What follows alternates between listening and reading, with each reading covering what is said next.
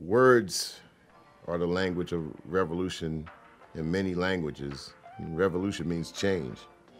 Rap music and hip hop has a great sense and a great use of words when it's at its best to change anything around it.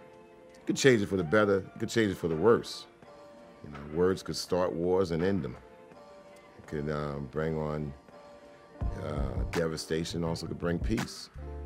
And I think the artist's opportunity, if they're going to have words, they're going to have the uses of sight and sound, is to bring upon change with their artistic point of view and ability.